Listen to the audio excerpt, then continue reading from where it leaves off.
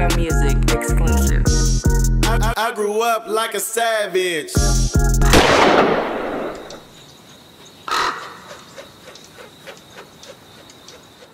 One, two. You now rocking with the No Vultures podcast. You got me, myself, Lil Rap. You got OG Clee going away on a vacation. Free OG Clee. In fact, OG Clee will be back in a couple of months. You did it without him? I did it without him. You got to keep it lit.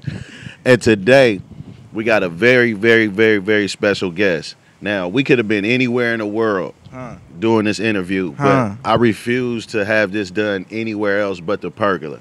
Yeah. Because I believe in legendary shit. I believe in legends. I believe in changing the game, right?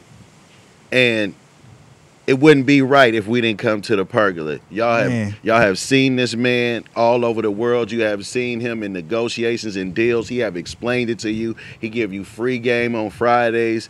He lets you live within your means to be his fan. You know what I'm saying? Today we have the legendary, great LaRussell on No Vultures. Come on, man. Honored. That was an incredible introduction. Man, thank you, brother. I mean, I just got to thank you off top. You know, usually I give a No Vultures disclaimer about we don't want to interview people when it's controversial. We want to do it because it's impactful, right? We want to do it because it's a wave. It's something people can grow and learn from, right?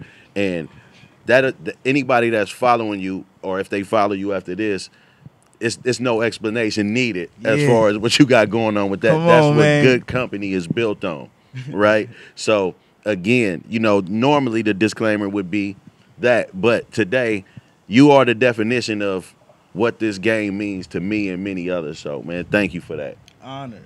Man, I got to start from the beginning because that's where I go, right? So, born and raised in Vallejo? I'm born in Oakland, raised in Vallejo. Yep. Hey, you know, I find that to be a common pattern, right? Ain't that something? You know, you feel me? Shout out to my cousin Sean. Shout out to Vallejo Ken. Shout out to many others who followed that path because of, let me ask you, I don't want to assume it was parents attempting to do better. Exactly, the Great Migration. Right. And so, how early did you leave? Like 5. 5. Yep. And did you land in College Park? Yep, I've been here since. Ever since. And you know, I know some people from College Park. Shout out to OGTY, Ironic, and those guys. And something about this neighborhood, right? Right. Would you consider it middle class growing up? Hey, it's funny because perception, I think, does a lot. So growing up, I did think it was like middle class. Just because I was oblivious. It was my norm. It's definitely not middle class. You feel me? Like, it's funny. One day, my mom was like, because my mom used to be like, you know, they used to say we're not from the hood because we came from Oakland. So she like, I mean, we don't stay in the hood, we not from the hood, right? And she said one day she thinking, she like, nigga, all you hear is sirens and niggas doing donuts and gunshots. Nigga, you're in the hood, you just conditioned. You got accustomed to the sounds of it and what it looks like. So definitely growing up, I did think that, you feel me, because... But not even because the neighborhood. I just thought that because my pops was having it, so I didn't have to. My experience was different. Okay, we was like the niggas in the hood who had money, I still had the things I wanted. Right, so the experience was a bit different. But it's definitely not middle class, nigga. Not middle class. All the money pops made, bro. We could have definitely been in middle class. So for the people that became fans of the rapper, right? They don't. The Pergola was the Pergola before the Pergola, right? Because if you the one that's having it, that mean you got the video games. Everybody want to spend a night. You know what I'm saying? See, but the Pergola was the Pergola, but wasn't the Pergola. But yeah, it was. You feel me? Because everybody was always at the crib, right? And you know, I find that interesting too because one of the first things you mentioned is pops, right? And in our I guess we're taught by society in the way they look at us is that's not normal, but it actually is normal. There's more fathers around than it's not. You know what I'm saying? Like it's equal, it's right? Equal. It's not it's not always a cop out. Like, cause I'm sure some guys tell you all the time, man, if it wasn't for your pops, like, you know what I mean? You run into those stories just because you have a father present. So that's interesting too. You know what I'm saying? Having that dynamic. So what was it like when you hit this neighborhood? I mean, you just hit the ground running. You going to elementary school. You having friends that's around here. Was it sports? Everything. We were just outside. Okay. Like, actively outside. I grew up in a block where everybody was outside. All the kids. Like I say, my pops was always like that nigga, and my family was just hella cool. So we always had. It was just all the neighbors fuck with us. Niggas was always at the house with cooking. Nigga, hey, it's really like the most ghetto fabulous shit. Nigga, I remember one time I think it was a Mike Tyson fight. Them niggas had the fucking living room TV in the front yard on crates, nigga. You feel me? But that was like my upbringing. Like, I come from it. Like uncles was in the garage, niggas was fighting dogs. Like, I really come from it. It was just an immersive experience, and it's beautiful as fuck. It's Black history. Man. Like, a nigga really came up in it. Man, it's because, you know, part of the reason why, you know, we started a podcast is not only to, like, you know, because you see people once they become what we say famous, right? And you tend to not think that they regular niggas, and I heard you say that before. And so we try to humanize us, right? So when you say even whatever part of the game they was in, however they was hustling, look what it turned into with you. You know what I'm saying? Like, no, I'm a hustler. This is the same thing, but this is the modern version. Exactly. It's just revolutionized, right? And that's always the goal. Like, every father should want their child to supersede whatever they did, right? Like, if you lay a blueprint, you should want a nigga to compound it and, all right, now go get double. If I had 2 houses, you should go get 10. Absolutely. You feel me? Type shit. So definitely, it's just a revolutionized hustle. I'm still the same hustler. Yeah.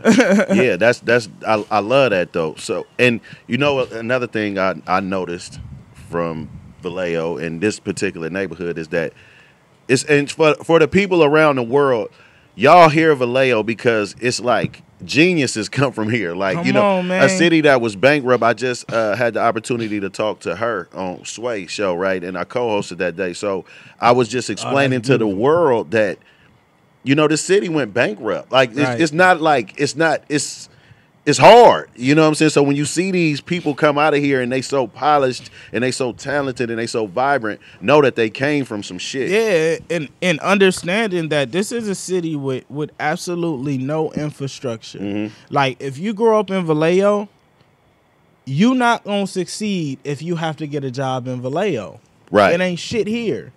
Right? There's no industry, so if you want to be a star, you gotta look beyond your city, which could do a lot of damage mentally. It makes you feel like, nigga, I ain't gonna make it the fuck out of here. Like, there's no opportunity. So like, the niggas who make it out of here is like, bro, you really had to put some work in. It's not like certain places where you could be a nigga could be walking past you going to their job. And it's like, oh, nigga, you tell. That's not how that is out here. Ain't nobody looking this way. Man, that's crazy. And you know, coincidentally enough, your neighborhood, all the blocks is named after colleges.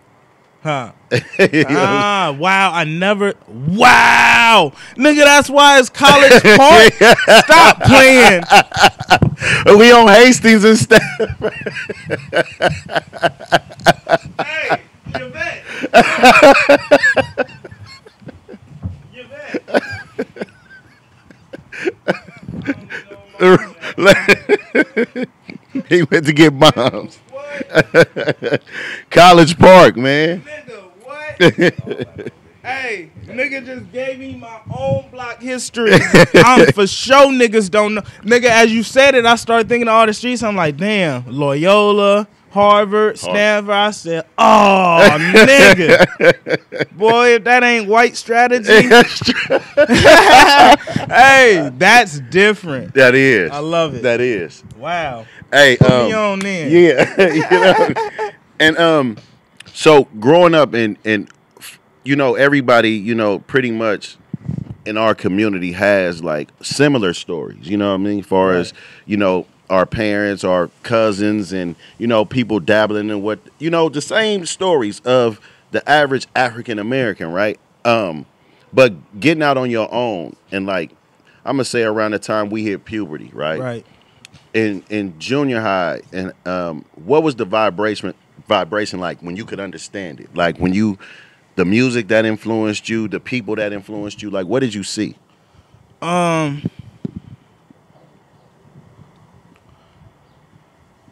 I feel like I had like a slight vast understanding kind of early. Like I could see what shit was kind of early, but I was still in the phase of wanting to be accepted. So I used to act a lot more blind than I was. Okay. Right? Okay. I used to do shit that I could see the outcome in just because I wanted to be more blind than I was to kind of blend.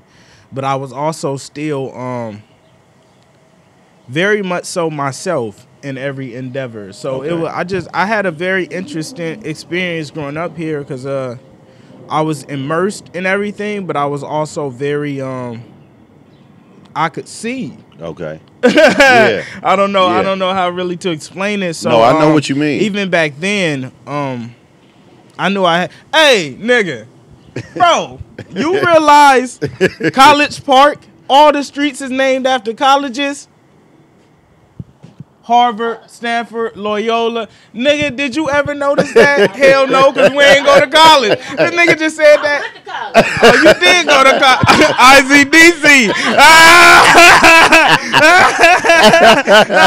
How you Hey, doing? but nigga, I said, oh, shit, right. You was gonna say like down further. You did say College Park, but Louisiana and Indiana and shit like That's that. crazy. I thought you was gonna go pertaining to that, but Yeah. Nope. All colleges. All colleges. Yeah. I'm gonna pretend like I said that. No, for real. I'm playing. I'm gonna be like I was destined for college. You know, Yeah, for I sure. come from College Park, where sure. all I ever seen was the names of colleges. Right. Really. But yeah, growing up was a man. It was an interesting experience for me because, like I said, I had high vision early, but I used to really I used to just minimize that at times to kind of fit and blend. Yeah. And I did have a different experience because a lot of my homies didn't have fathers like that I kind of grew up with. That actually, but it was a 50-50. Okay. It's interesting because on this block in particular, my homies, like a good portion of them had dads, but once I got out and went to school, like all of my best friends from school is like they didn't, right? Didn't. So it's such a different experience. You get to see people just cultivate differently, man. So and being that I did have my pops, I got to see. I just had a different perspective on a little bit of everything, right? For sure. I know what you mean. Now by this time, are you Mo Bars yet? Wow. How this nigga know that? Nordor. Hey, right. I think I was Mo Bars from like 7th grade. Okay. Until probably about early 9th. Okay. Yep. And 9th you went to Bethel. Yep. I went to Jesse Bethel. Yeah. Come on, man. Nordor. Yeah, man. I know a few people. I You know love it. that. And I like to do my due diligence too, man. I like to because Right. I like to be interested in the actual subject, not the hype. Like I want to know this person. You know what I'm saying? So, I don't know if people know this, but so you went there. Did you go there with Yee? Lil Yee? I did. Yep. And CJ. We had a few. Yeah. Come out of our lock in Bethel. We yeah, had come a on. few. Yeah. Larry June went there. Her went there as Her well. went there. Yep, Larry June went there. Some of the SOB cats. Yep. Legendary high school. Yeah. Let's give Bethel they motherfucking credit, Come man. on, They create man. legends. Jesse you know what I'm Bethel saying? alumni, man. We did our thing. Did y'all thing. Hey, you know,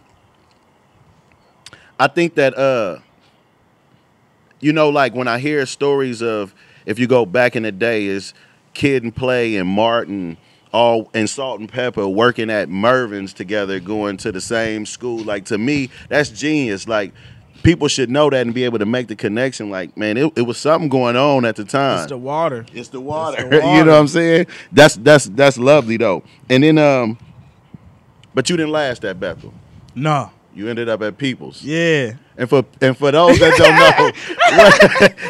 know, what is Peoples and how did you end up Hey there? man, Peoples is for the people, man. Shout out to continuation schools that help niggas get through it. Hey, you Straight know, up. honestly, what Peoples taught me though was like, damn, nigga, I should have came here sooner. I would have been done with school and got straight to my craft. I wouldn't even spent 4 years. But then 4 years gave me something that, you know, I needed to learn from the university. But honestly, I never loved school. Yeah. I was always hella smart. Mm-hmm. I was always hella smart. School did not it didn't interest me, you Okay, know, yeah, and I felt yeah. like a know-it-all then, right? Right. I was always hella smart, so it was just like I was unintrigued. I didn't really put any effort into school.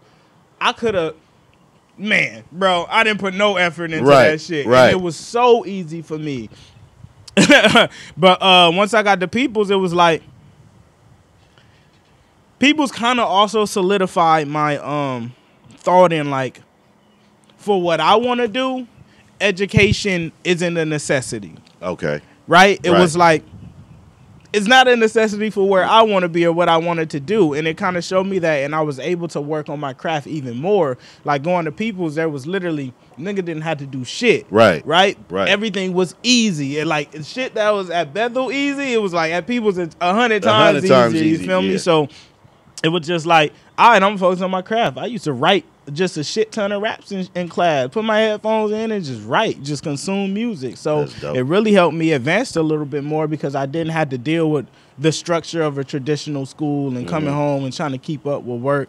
Not that I did anyway, which is how I ended up at Peoples, but it was like, it really just broke everything down. I feel like by the time I got to Peoples, I was like, I was done. I was already clocked out. It was like, nigga, I'm just doing this so my mama be happy I graduated. Right. You feel me? I feel like that about school in general, outside of learning the actual trade, something that you need to know specifics on, being a doctor or a archaeologist or something of that sort, right? Something that has a specific skill set. Because I feel as though you're training to be in the workforce, basically, right? And most things they teach you in school are, to me, school is let's see who can stick to task. Let's see who has ADHD or whatever we diagnose that as, right? Let's separate these people now and start let's label them. Right. So he'll be our factory workers. He'll be the, it's just equal opportunity employment. You know what I mean? Right. And something that I find interesting, you took a path that many took out of high school, right? Big Brown. You end up at UPS. That's hilarious, right? You know what I'm saying? Right. Is that a term they say? I didn't work there, but I hear people say. No, that's hella funny. But that's like and I wonder what that is.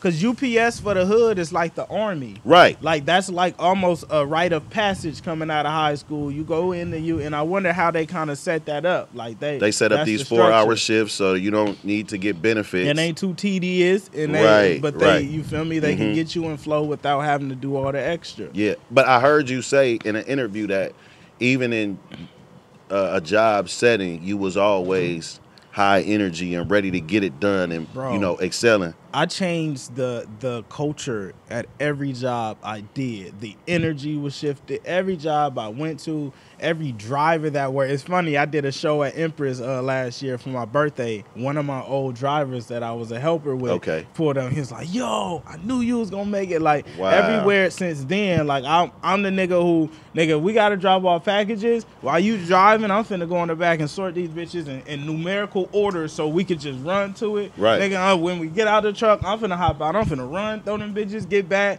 I'm gonna talk to people. Like, it was always that same energy. I'm gonna figure out a way to do this shit 10 times better. Stay all blue. I'm just trying to stay racked up like you. Put an 8 in a 1 and do magic. Tryna stretch hair run like elastic. Eco-friendly drug dealer, I don't waste no plastic. Use all 4 corners of that baggie. All I ever wanted was a bankroll. So I pull up on Champ before the bank close. Say no to stank hoes and stank clothes. No paramedic pimpin', nigga, we don't save hoes. Yeah, rest in peace to Lil